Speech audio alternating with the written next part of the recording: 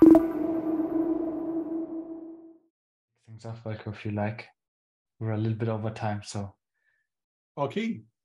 So, good morning, good evening, everybody. Today we would be talking about how to help AI help you reach your business goals. And let's go immediately to the slides. Please bear with me while I am sharing a screen.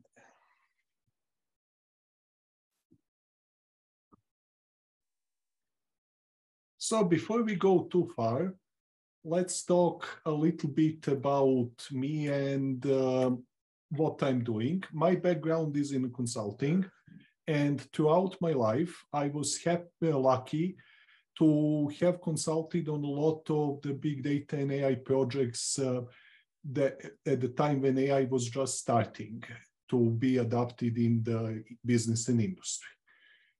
I am software architect, enterprise computing, big data AI systems guy, and I was having 4 of the G Mafia, half of the Fortune 10, and many Fortunes 500 as of the places where I consulted or taught. Academic side, PhD in computer science, Masters in engineering management, Six Sigma Master Black Belt, and currently I'm working on a startup that is using AI to improve the infection control. Now, that was about me. Let's talk about you. Who is this talk for? It is for the people who already know AI and machine learning methods, and they're wondering, okay, all that math is great. How do I actually make a business results with it and any difference? Also, this is for the researcher that is using data science in his research, as opposed to researching the core ML methods. And anybody else who primarily cares about making a difference or making money using AI. This talk is not for the core expert in a field looking on how to improve the state of the art in the machine learning algorithms. I believe that you would be very disappointed when you hear that there would not be a single formula that we would be talking about today. And also, this talk is not for somebody who wants to listen about intricacies of the latest AI models. My hope is that this talk would be usable to you in 3 years from now, at the time when the latest AI models change significantly. So what are we here for?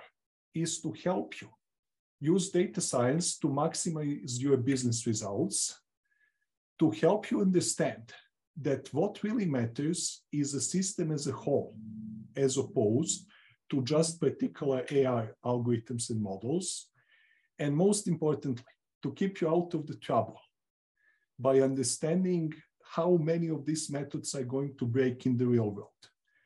We are also hoping to have a couple of minutes at the end for any questions you might have. So let's start by talking about who data scientist is. I believe that on this course, many people are actually not necessarily core data scientists and might be engineers working in other fields. And this big list of the things that are on the board right now is some set of the skills that you might hear data scientist needs. Machine learning, big data, math, operational research, etc., etc. Some people would also say econometrics, causality, actuarial sciences. Now, let's be serious here. Do you really know anybody who is an expert on all of the previous? Data science is actually not a single job. It is a group of jobs. And on any reasonably big project, you might need a whole project team together to cover not only the skills that you are having on the previous slide, but actually just the subset of the skills the project would need. And chances are that you personally would miss at least some of the previous skills. And how it usually works, there is a good chance that the skill that you are missing would be the one that is most applicable to your project, which is actually very good segue to the fact that working on machine learning and AI in academia and industry is very different. In academia, you typically choose to work on a problem in which you are the world's biggest expert, or at least journeyman that hopes to become one of the biggest experts in a field at some point.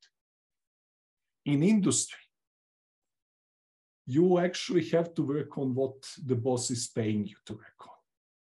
So you might actually be assigned a problem because you know more about AI than your colleagues do, even if you do not know much about the particular methods.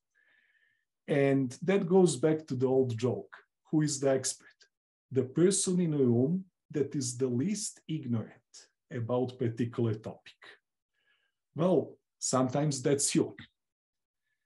So how do we run successful projects? How we actually succeed if we happen not to have 8 concurrent PhDs, one in machine learning, one in operational research, one in the deep learning? What do we do? Well, you could take a bunch of the courses. You could ask people that have much more experience than you do. You could read a lot, attend data science meetings, and you would learn a lot. And what would you learn are the things that are popular. It's in many ways going to be learning about popularity context. So you're likely to be listening about ResNet, Imogen, DALL-E. You might be having a lot of the discussion about intricacies of deep learning. You could be talking about Bayesian versus classical statistics. I'm giving this talk in September of 2022, so right now you would probably hear a lot about AI generation of the art or video or even 3D models. Obviously, there would be a lot of the conversation about infrastructure, Spark, Hadoop, all the cloud companies would be mentioned here. And this was constant in the last few years. How did it age? How well does it work? Well, let's first say something for the engineers.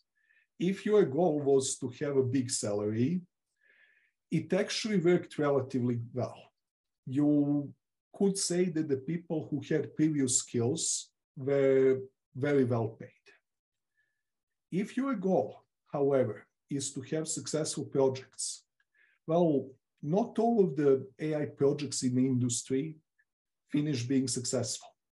So let's talk about how we could be in a group that is going to succeed. And before we go in the details of how to succeed and what to do and what not to do, let's really talk about how much difference algorithms make.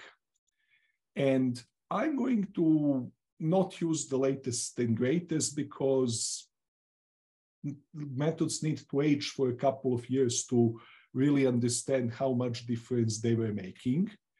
And I would go back to MNIST dataset. And today, MNIST is actually probably too easy for the most of the modern deep learning algorithm. But what was interesting was that many years of research brought us from very simple algorithm that achieved 3.09% error rate to very complicated algorithms that were achieving 0.21% at the time when it did not really make sense to continue looking at the MNIST itself. And how about research grant result prediction dataset? This is from Kuhn and Johnson.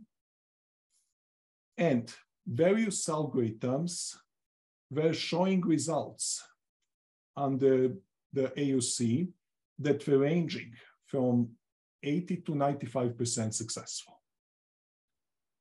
So difference is very substantial. In some cases, few percent, in some cases, 15%. That's nothing to smear about. But let me ask you something. If your data is completely wrong, how wrong you think your end result can be? I suspect a little bit more wrong than 10%. So, is the better algorithm where you should spend most of your time? Answer, as everything else in the engineering, is of course, it depends. And that is a good segue into talking about what are the trends that we are seeing in the machine learning. So what's going to happen? If you are just starting your career in the AI and related fields, and you are saying, let me learn the very latest of the algorithms. How did it work historically for people? Well, first of all, as we already said, there was a pretty good history of salary that people who knew scarce algorithms and that had scarce knowledge actually were able to command. But the big trend is that both AI and big data frameworks got much more powerful and much easier to use. And obviously market works, so if some fields are prestigious and well paid, more people want to learn about them. So today you have much more people who know how to use existing methods. And also, those methods progressed a lot. Developing new methods is now much more difficult and much more expensive than it used to be. Let's talk about each one of these categories in turn. So, training basic model is much simpler. Deep learning had its big break 10-ish years ago, and at that time, actually getting deep learning to work required you to understand many details of how to set up big data clusters as well as to implement the algorithms, and basic object detection in which you just say this picture appears to be having cat on it was months of work. Today, all of this is much simpler. You have a lot of the things on both big data side and on the deep learning side that allow you to very quickly train the basic models. And some very basic object detection using the cloud solutions is something that you could very easily do in very little time. So easy of use is much simpler. And hey, I could actually use AI, I could actually detect something on a picture is much simpler than it used to be. While using models and using pre-existing models, so using the old models, became much simpler. The development of the new AI models showed up to be much more complicated. And for example, today, very few teams are likely to do state-of-the-art model and have the right expertise to do it. And if you're just starting, your chance of actually beating the latest that Google put out is going to be relatively small. And suppose even that you collected the right team. It's not just a matter of expertise.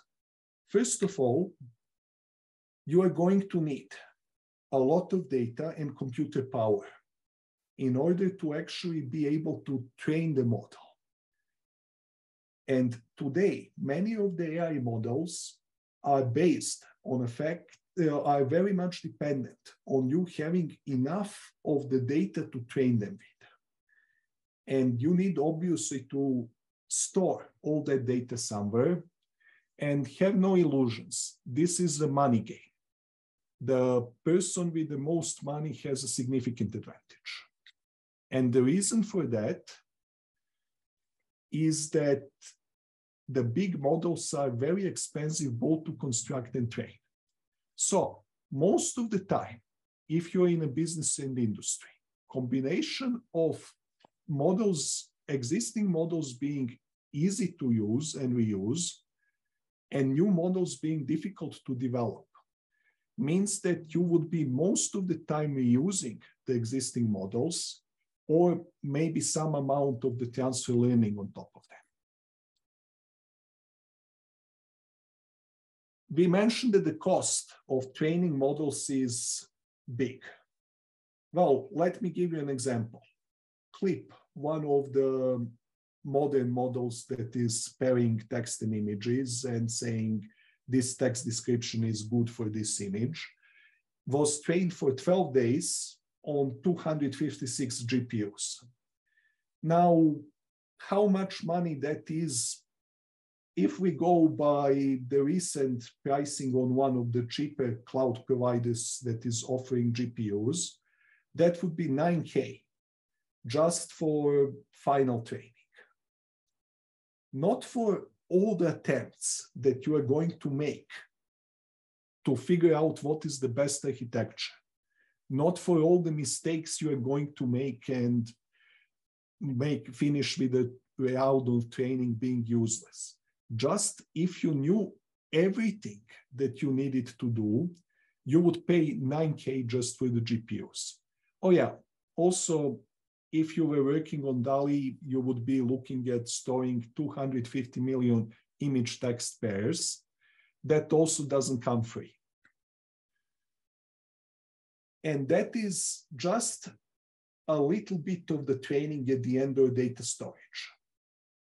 AI experts of this caliber are not cheap, and you would have to try many things over a large period of time.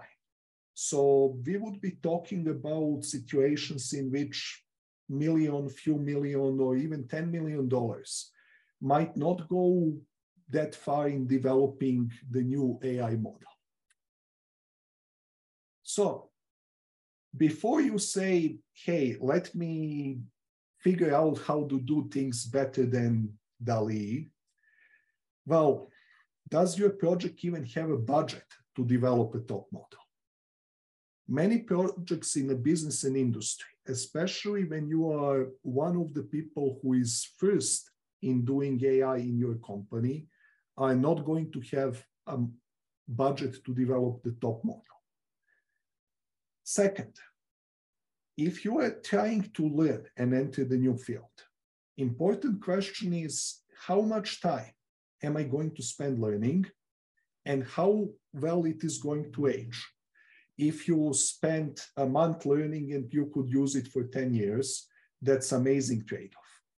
If you spend 10 years learning and you could use it for a year, it's obviously not such a great trade-off. Well, knowledge in this field ages a lot. Programming GPUs used to be very low-level skill. And when the first deep learning models or the first deep learning models accelerated on a GPU were done, you had to go very low level. But in the meantime, this whole AI business became very popular, and a lot of people started entering the field, contributing.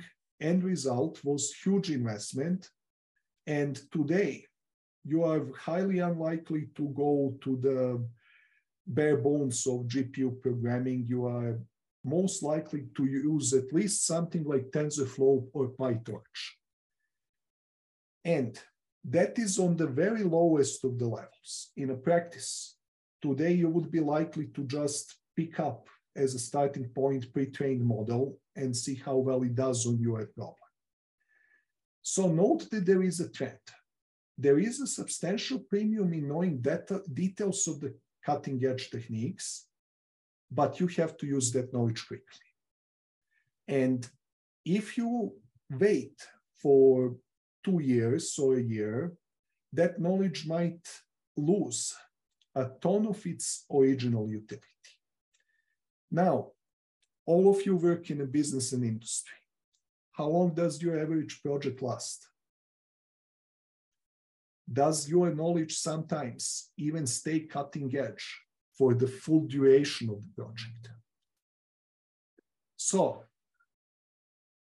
that is also going to push you in a direction of, can I reuse the models? And a lot of the AI providers were actually very nice and exposed some of their models in AI as a service model, in which you actually could use the model that is hosted on somebody else's server. Which means that sometimes using those models could be very simple. For example, some of the latest and most mindshare commanding pieces of the AI work were in the AI generation of the images. You type the text description and you say, I don't know, I want panda that is on this image and smiling at me. That is something that you could actually today use. There are things like a Midjourney, and people who use it to create the computer-generated arts are not only not a data scientists, but some of them are simply artists. So as you can see, usage of the models is becoming very commoditized. And that is actually a very important trend. Which means that when you use AI in a business, the best AI algorithm, the intimate knowledge of the details, ability to tune it better than everybody else, for most of the industry project is not going to be the most important factor for project success. And if you read too many news, you are going to get the wrong impression, because if something is newsworthy, it's by definition not common. So yes, to finish in a news, you need these skills. To actually have successful project in the industry, that's not always the case, that it is the most important. In the industry, you would be using a lot of the existing models, at least as a starting point. And good news is that this knowledge of how do I use existing models in the business and industry is much more stable than the latest knowledge about AI and the business problems. Actually, you might notice that some of these models that we would be talking about now are something that worked equally well a few years ago and is still going to work probably for the number of years. So where to put your time at? And for that matter, when you're running a project, what is the scarce resource you are most likely going to have? Most likely, you would be still early in the adoption cycle. By now, most of the companies had at least some AI projects that were completed, if they're big companies, but chances are that you still might be one of the first people to look at the data set you have quantitatively. which in practice means that the most scarce resource is your time. You could often apply data science in a multiple ways in order to get the result. You do not have to go to the latest and greatest algorithm. Something you grab from the shelf is actually often already going to produce a lot of the results. And if you could try to use AI on a multiple possible problems and you are first one who is doing it, you are often better off applying average data science algorithm on a problem that is having a lot of value, that produces a lot of money, than on actually and trying that on a couple of different projects until you find the money cow, as opposed to just taking one shot and actually squeezing the most you could from it. Because how do you even know that the thing you're trying is actually the one where you could extract the most money or make the most difference? Which brings us to something that you should be aware of, that when we talk about types of analytics, you are going to see this taxonomy: descriptive, predictive, prescriptive. Descriptive is what has happened, predictive, what would happen, and prescriptive is what should we do about it. The prescriptive one is the only one that really matters in a business. All others are there to support it. Because you do not make money when you know what will happen. You make money when you do something about it. I could know future perfectly. Money is still not going to materialize in my bank account. I actually usually have to do some action. And that action is something that AI is today terrible in defining. There is no AI model as of the time when we speak that you could say, hey, computer, how do I earn money?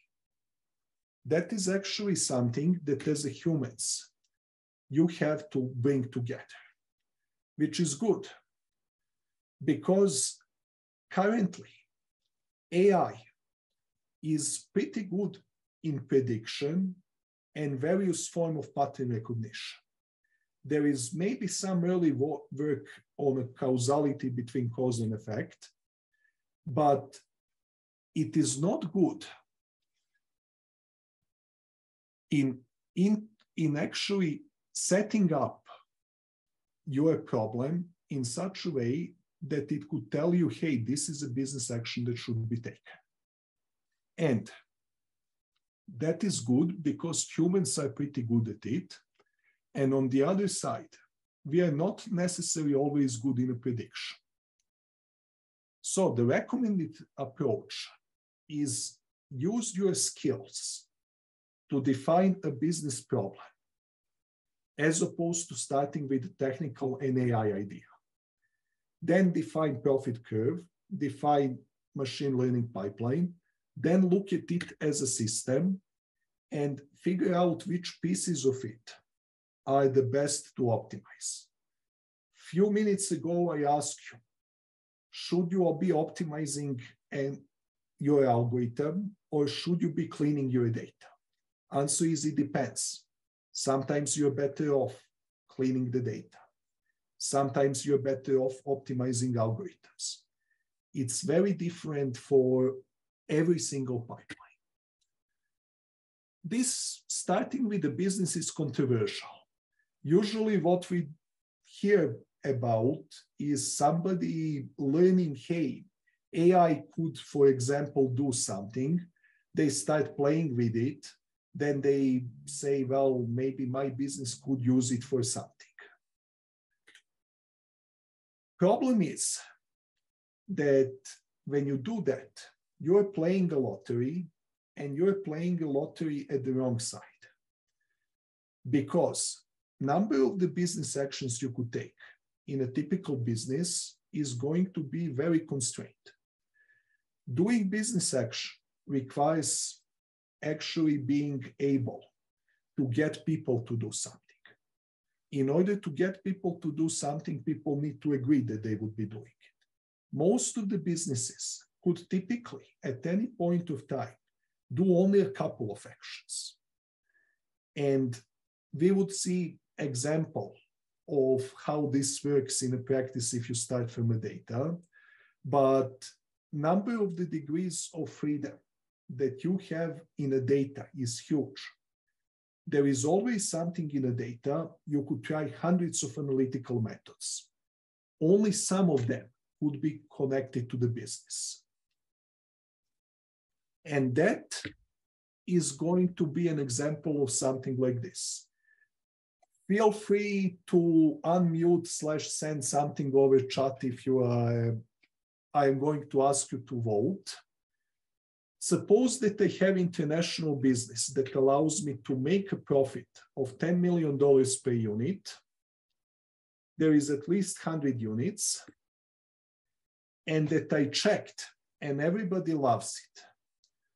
Organizations interested in the welfare of the units like it, people in various countries like it, governments like it, nothing here not to like, right? Tell me, is this a good business?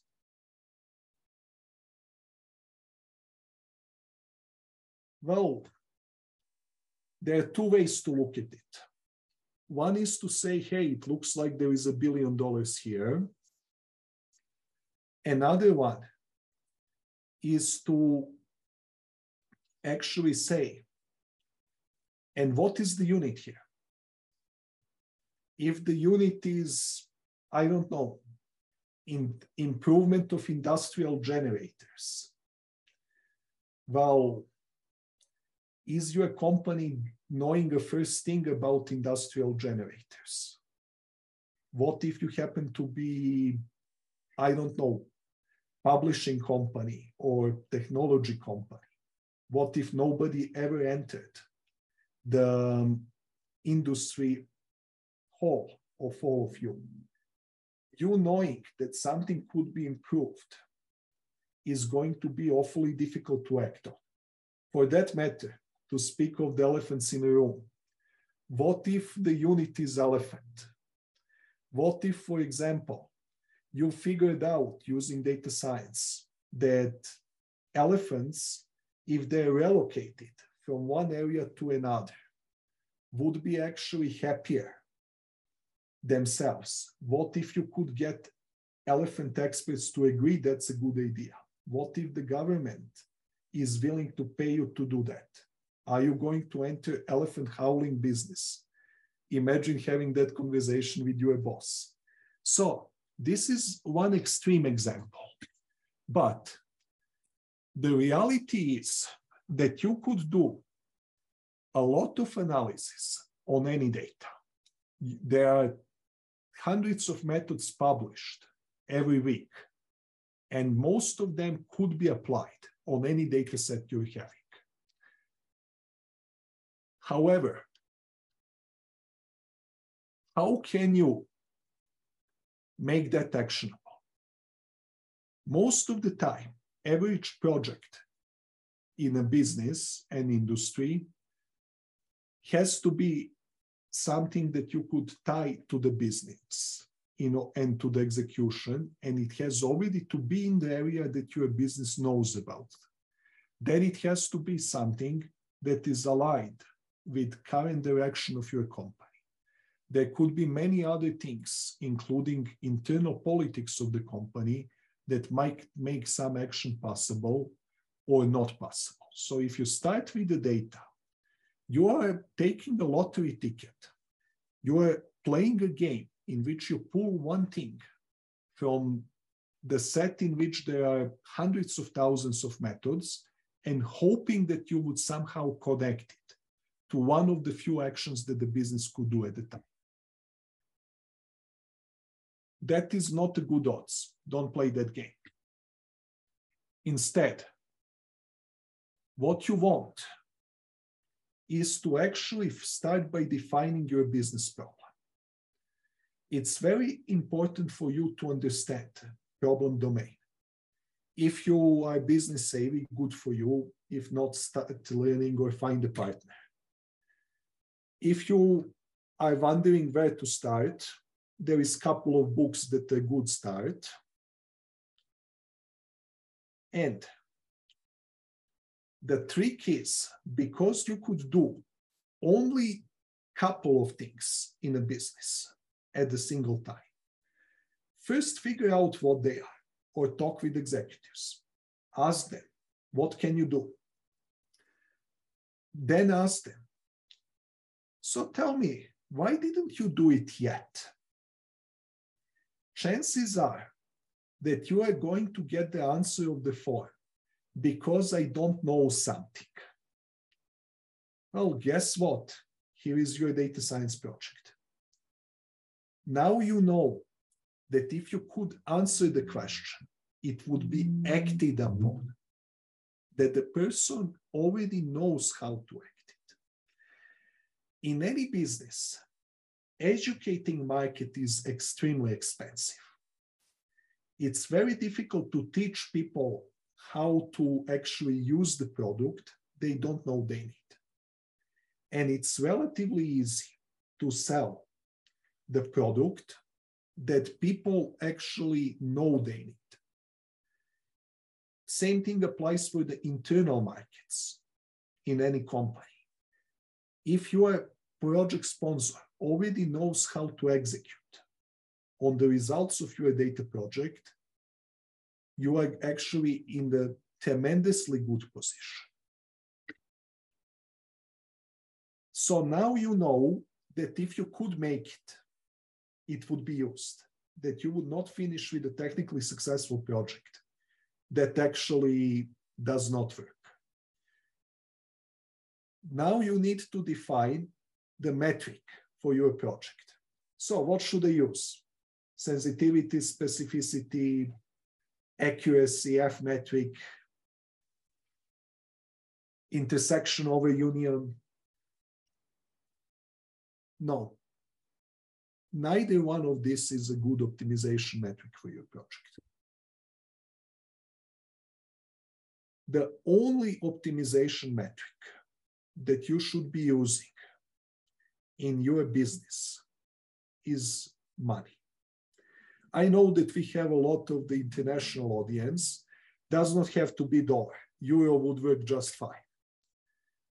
And if you are NGO, non-profit researcher, there is something that is equivalent to dollars in your domain. There is something that you are trying to actually achieve. If you're a philanthropic organization, if you're trying to help the people, to how many people you helped that were in a need, you always should define something that has a business meaning. I hope to be able to persuade you about this. And this is maybe a moment when I'm going to ask you to make this a little bit more interactive. So Yusuf and everybody online, feel free to unmute yourself and maybe vote when I'm asking the questions, or maybe even ask the questions. And I would give you a moment to unmute.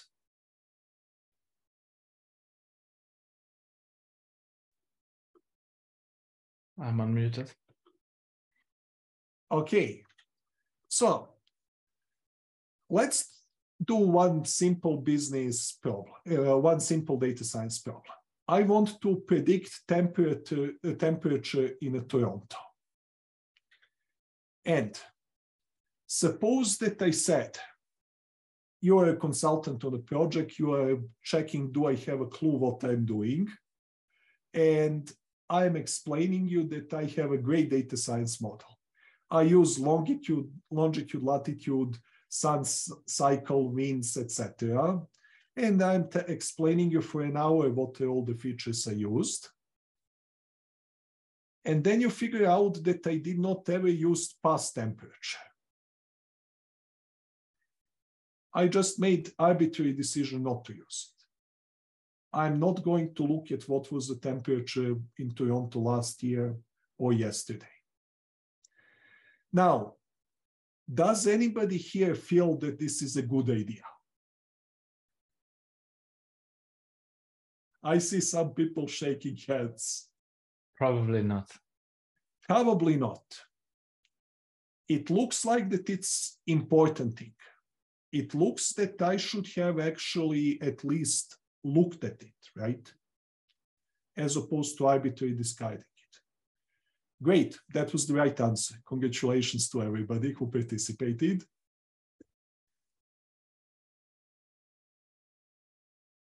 And the right answer is, of course, that you do not agree that you could remove independent variable just on your whim. And if I'm down to try to save myself and say, hey, but you know, I look at the longitude, latitude, I look at the winds, I looked at the sun. All of these things are somewhat related to the temperature. Am I saving myself? Are you going to buy this and say, well, yes, they're related, that would be fine? Or you are going to say, no, I don't care, you should still have used it. Right? I suspect everybody is in that camp.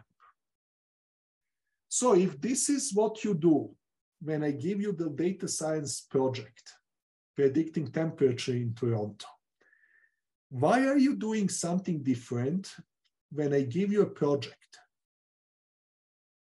that is in a business? Do you really understand how your business makes profit? If you don't, and you are optimizing for something that is not money, you just did what I showed you on the previous slides. And yes, I know that some of the things that you put in a model might be correlated to the project, to the profit. But guess what? You just told me a moment ago that you are not buying that when I do it.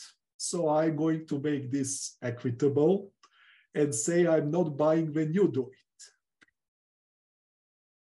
And domain knowledge would matter. If you don't know how to connect the things with the money, that's the big problem. And the big problem is that data science is combination of formulation, optimization, and evaluation. This is from Pedro Dominguez. If you're talking algorithms, you are typically talking about optimization. And if you are using weak proxy for money, you are combining state-of-the-art optimization with approximation in the next step. When I was many years ago studying engineering, my first class, very first class of the engineering, professor said that the engineering is about using the slider or the micrometer screw to measure, then using a chalk to put the line where you measured, and then using an X to cut. I thought that it is a good joke, but I understood that it's a joke, not actually a model I should be applying to the rest of my engineering career. If you are actually using state-of-the-art optimization, that would be equivalent of you doing very precise measurement. And if you are then just using some weak proxy for money, that's your X. Therefore, if you are executive, this is what you should say to all your data scientists when they present you evaluation metrics. Hint, executives are often afraid to say they do not understand AI or evaluation metrics. And the reason for that is that many of those metrics look suspiciously like something that they were learning in a business school in a class of statistics. Also, many executives became executives because they love people and they don't necessarily care about intricacies of statistics, so they might have slept to the class. So now poor souls are thinking, I am supposed to know this. No, stop. You are not supposed to know it. Actually, you're supposed to tell to your data scientist, don't tell me mathematical definition of evaluation metric. Do not tell me what IMSE is. Tell me how this relates to anything in this business. When you do, you have one of the following situations. It's easy to establish relation, i.e., for every % of accuracy, I would make $10 million extra. Well, guess what, Sparky?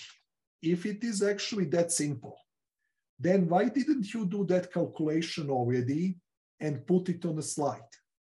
Why didn't you said, well, this is how many millions of dollars algorithm should be making? The second one, the business case is so obvious that no precise translation is even needed. I.e., I have artificial general intelligence that is smarter than Einstein. Obviously, that would make money. Let me tell you two things. First of all, I would argue that very few projects would be in this group. Second one, if you are running a project in this group, here is a simple test for you, a challenge. Call your CEO on his mobile phone at 11 p.m. on Saturday and see does he pick up. If you are a little bit reluctant to even try something like this, or your answer is anything but obviously he would pick up, then you probably are not having a business case that is so valuable that no translation is even needed. And third one is really problematic. It's actually not possible to establish relation. Why you did not put dollars there is that you do not know how to do it. And that's actually a huge red flag, because it's probably a good proxy that somebody else would have that problem. So that in reality, your project would not be used in a business, even if it is technically successful. Which brings us to what is a profit curve. Profit curve is simply a graph that shows you relation between technical metrics and the profit or the revenue or the utility. And it's how you translate your metric into money. This also brings us to why this is not taught in school and why you rarely see something like this in the projects that make the news. Those projects are having a profit curve that is shown on the left side. My goal is to publish a paper. I cannot publish, typically, a method that says, I worked for 2 years, developed new method, it works slightly worse than the best method that we know. So your utility is almost nothing until you beat the best previously published result. Then your utility is full. By the way, in many cases, after you wrote one paper, you would move to the second one, which means that there is a big step function and that you would not get tremendous additional benefit by improving that technical metric way above the currently best published result. In a business, your profit curve is usually something much more complicated. You now see why it is so important to start with a business. Because if I actually have a good understanding that something is actionable and could be worth a few $100 million.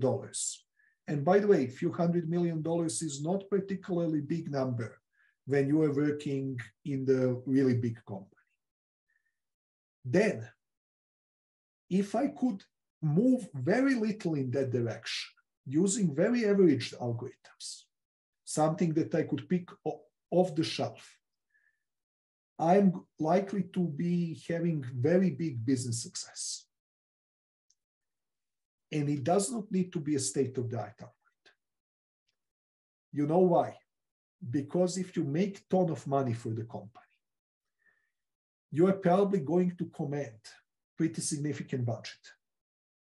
That is when you actually hire the experts that would come in and tell you that you use the wrong algorithms and that they could improve it much better. Not a problem. If you are somewhere on the middle of this curve, do not wait 6 months. Start taking money as soon as there is a lot of money. And that is how you start. Next step, when you are optimizing, very few people take care about the whole system. Data scientists often talk algorithms. Business people often don't know data science. As a result, nobody thinks about improvement of the system while the customers experience whole system. In my book, I'm talking a little bit about how to measure that. And you could see that more in a book I'm going to recommend later. But let's use the remaining time to talk about some industry uses of AI. How do I put this in a practice? Well, how about AI assistant for radiology or ophthalmology? You know, when you go to the optometrist at least in the United States, they take the image of your eye and they look at the retina and they tell you your eye is fine or not. Well, guess what? Diabetic retinopathy is a very big problem. Sometimes people, as secondary effect of the illness, might actually have a problem with retinopathy and maybe even go blind. If you could improve early detection of it, this is clearly something that, on the side of I made a difference, is one of the more noble things you could do. There is AI that was even published a number of years back that beats or matches in diagnosing diabetic retinopathy on a medium to large scale, on a medium to large severity, beats average ophthalmologist. And guess what? In the United States, you actually typically don't see ophthalmologists. You see optometrist that is below in the amount of schooling that they get. Industrial quality control. How do I make money here? Well, it's pretty obvious. I already know what the scrap rate costs me. Computer vision, for example, inspecting parts as opposed to human inspectors. Improvements in the workflow of the pharmaceutical industry. Note that there were many successes when we were looking at the COVID, but those successes were not, I found something that I never would have thought about. They were actually successes in improving the workflow. NVIDIA, DLSS. NVIDIA knew that a lot of the video cards are bought so that people could play games and that people would buy new video card if it is faster. They used deep learning to actually create the rendering pipeline in which the card could work faster while producing about the same result. On the same note, their competitor, ATI, came up with their response. They did not, from what I understand, use the deep learning, but they got the system that works good enough to actually be an answer and keep them competitive. This also brings up another interesting point. Would your user know the difference? Well, if I'm having two video cards next to each other and one has just a little bit more artifacts, then I know the difference. If I'm having one gaming computer and I buy one card, then I don't know the difference. And also, for this seminar, there is much of work in using deep learning to accelerate physical simulation.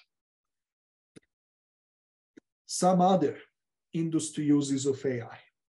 Do not feel that you should always use latest and greatest. If I'm to pull out all recommendation engines from all of the sites, the huge part of actual profit of many big tech companies are going to disappear. For that matter, many big companies were even built on pre-AI models. So do not be afraid to use something as old as, who knows, regression, because insurance industry was built on actuarial science. And to have some cool example, Microsoft Flight Simulator 2020 used AI to create digital twin of the Earth. They take the map and reconstruct 3D world from it. Start always with a quick model.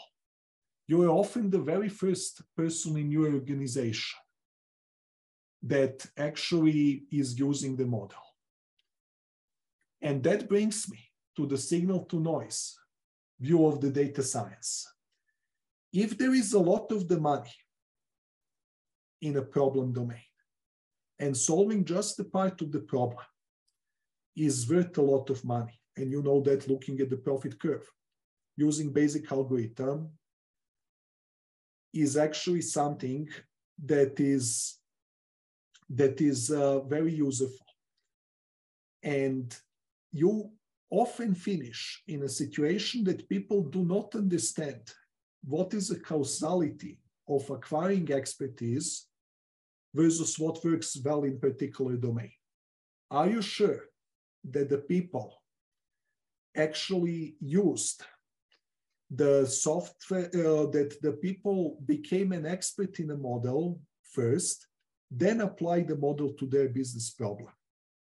Or did they actually had a business problem, heard that particular set of method works, tried those methods, figure out that they work, and then became an expert by using them? Always ask, what is the best available model for my problem? Consider transfer learning. And end-to-end deep learning doesn't mean end-to-end training. Very often you could put a couple of the existing deep learning models together. Even big boys do that.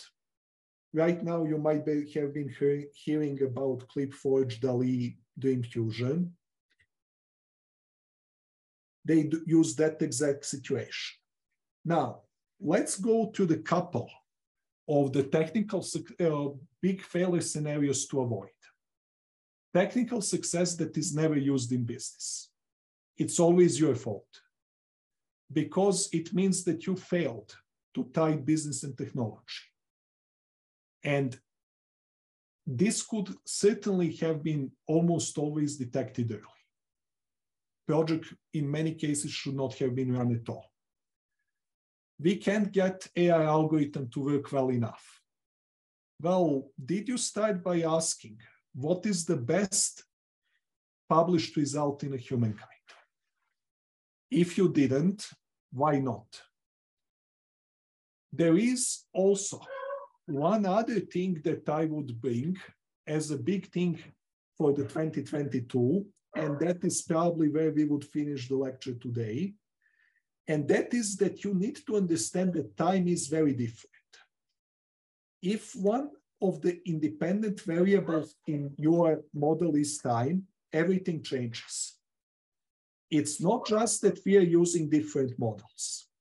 It's that most of those time series models predict that the future would be like past, but longer.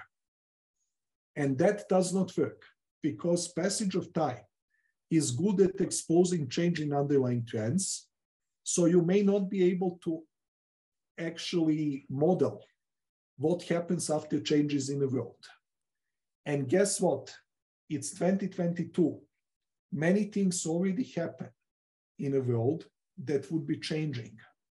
A lot of the things, how the world is working, many of the existing models would be falling here. Don't be over-focused on state of the art. Start with something that is good enough from the profit curve. Also, you must distinguish between manipulable and non-manipulable variables. You cannot manipulate all the variables in your model. For that matter, if you do not know the phrase Knightian uncertainty, night as in a medieval night, then you probably should know it. Do you have any reasons to believe that quantitative model is something that should be applied? Or are you really just fitting model over historical data without having any reason to expect that past trends would continue? And there is obviously a whole bunch of problems in automating the the problematic behavior. For that matter, be careful with reported results. Research community very often has a tendency to report under their own conventions. So for example, AI would often present, AI-generated art would often present the best result algorithm achieved. That works well, but autonomous driving is different problem domain. In autonomous driving, you care about the worst case. A lot of big data is bad data. Know the cost of failure. And as a result, be careful with using a lot of the black box models.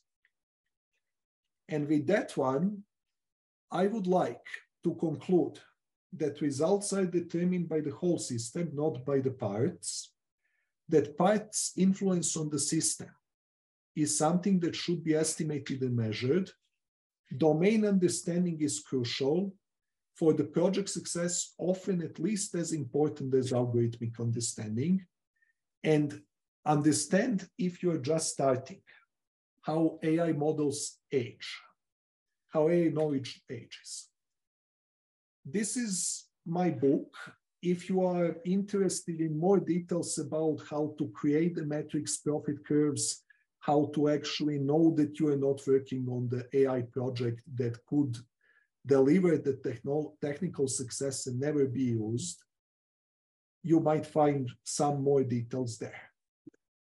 And with that one, I would like to thank the audience. And Yusuf, are we actually about to finish now, or do we want to open this for the Q&A session if people have any questions? Very great presentation, first of all, Veljko. Thank you so much. If people have questions, they can ask them now. We're a little bit over time, but no problem.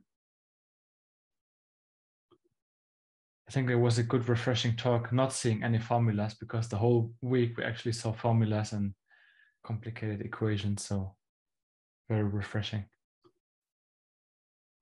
Well, that is very useful because at some point you need to build that AI model. But the real question is not, can I build an AI model? Chances are that if you randomly choose AI model among hundreds or thousands that exist, that AI model is not the AI model that you need to actually achieve anything in your business. Once you know AI models, the question becomes which one to use, under which circumstances. My hope is that this talk brings you a little bit closer to answer on those questions. Definitely. Okay. there is something in the chat. Interesting talk. Thank you. Well, thank you, everybody. And if there are no other questions, I would like to thank to everybody. And you could reach me over the circle, and my contact information I already posted there with the LinkedIn and everything else. Perfect. Have a great evening, and Thanks.